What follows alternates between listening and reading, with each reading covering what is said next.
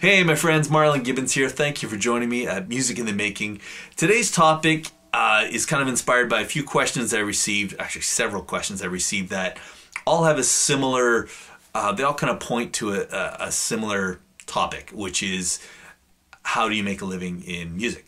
And you know, the questions vary from, you know, how many songs do I need in my catalog, you know, as it relates to licensing and that kind of thing. How many years were you doing this before you could do it full time?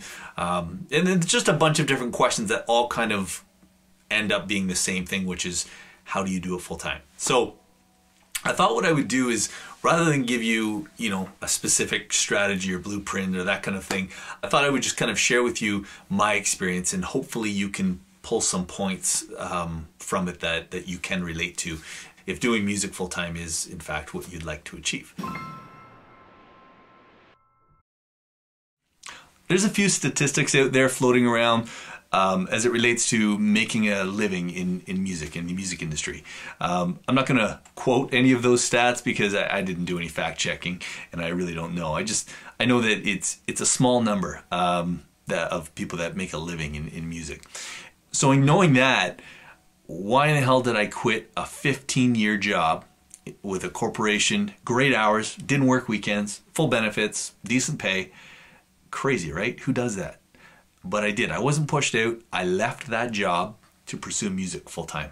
It was more scary at the time because I didn't know what was in store. And although I just kind of made it sound like I just one day decided to quit, that's not the case. It was a couple years in planning. So let me just talk to you about a few points that I considered leading up to that jump. And I think it's important that I throw in a disclaimer here too. I'm not advocating that you leave your job. I don't know your financial situation. So this is, and we could be very different. You may need 3 times as much money as me to address your financial responsibilities and that kind of thing. So this video is just meant to kind of share my experience and maybe you can relate to it. So just consider things in a real world as it relates to you. Some of my points may help you and may not. 1, I saved, reduced my spending, and I saved. You need to consider that new piece of gear that you want, or the new computer, or a new piece of equipment, whatever it is. You really need to consider whether it's a want or a need. Will it bring value? Will it help you make more money? Will it pay for itself? Will you get a return on investment? That kind of thing. You know, often it's hard for creatives to think analytically, but you really need to try and put that hat on it and think about if this is a goal that you're trying to achieve, money counts, and you really need to build up that safety net or that nest egg. So consider, do you need or want that new piece of gear, that new software? Over that 2 years, of course, the money thing, I saved and did all that stuff, but I built up my music catalog. I wrote music and I wrote music and I wrote music so that when that day came, I would have a catalog of music, which was essentially equity. It was a value. I could use that to leverage income. So I built up that catalog. I worked evenings and weekends. Thankfully, I have a really supportive wife and family that was great about that because I was putting in a lot of hours. I don't know your situation, but that really helped me.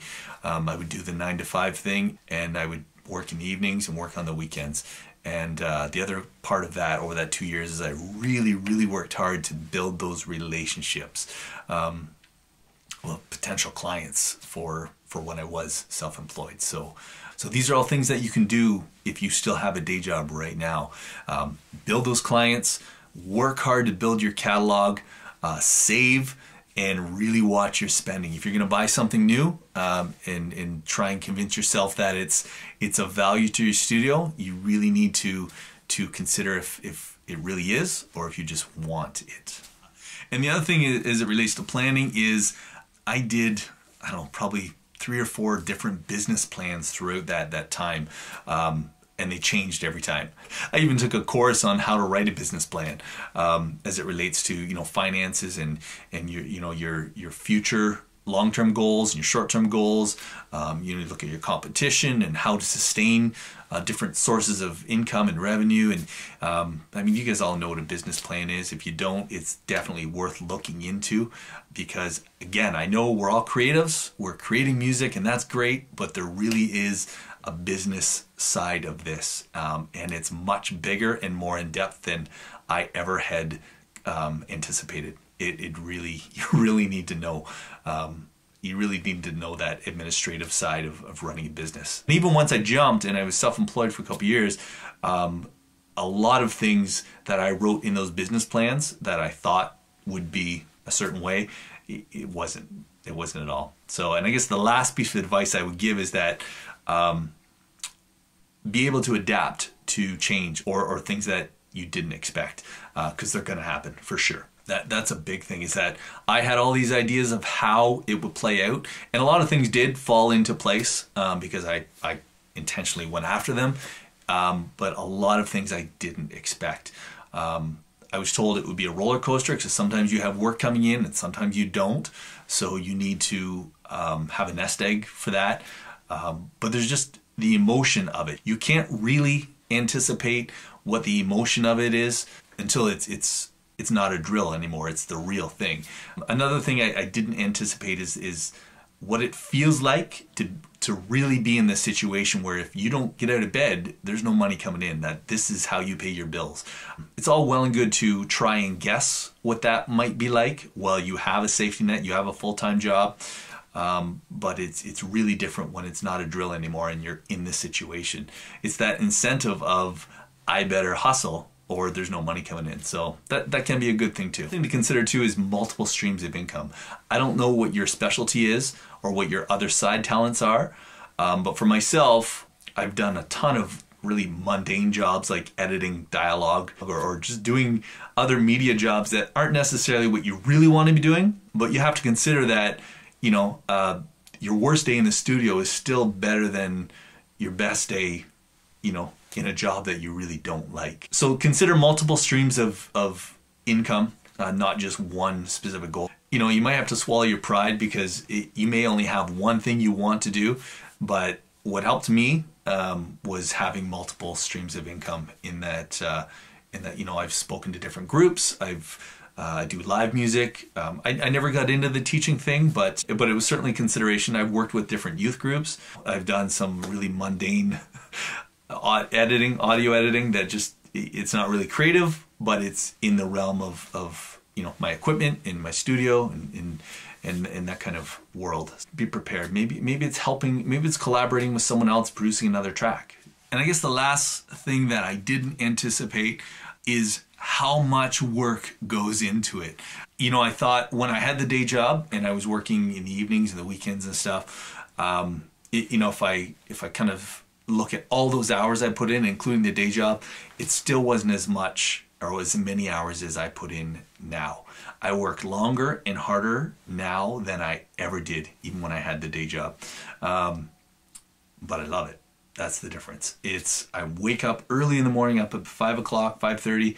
I have my coffee and I'm excited to get to the studio and start writing or doing whatever I have to do.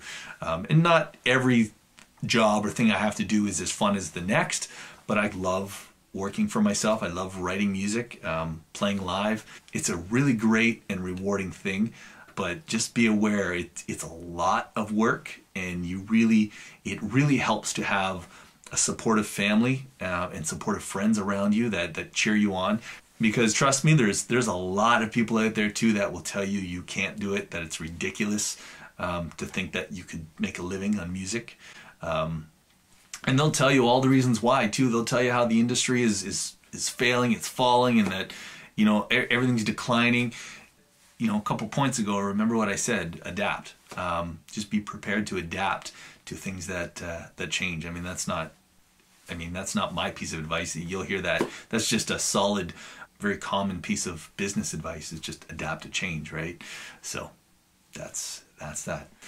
So my friends, thank you so much for listening. I hope I didn't ramble too much there and that you were able to pull out some points that might help you, might not. Hit me in the comments if you have any questions. I know there's a lot of you out there that would love to make, even if not pursuing music full time, at least still making money from your music. So hit me in the comments. I'd be happy to at least try and answer some of your questions. And that's it. Thank you guys so much for watching, and we'll talk to you next week.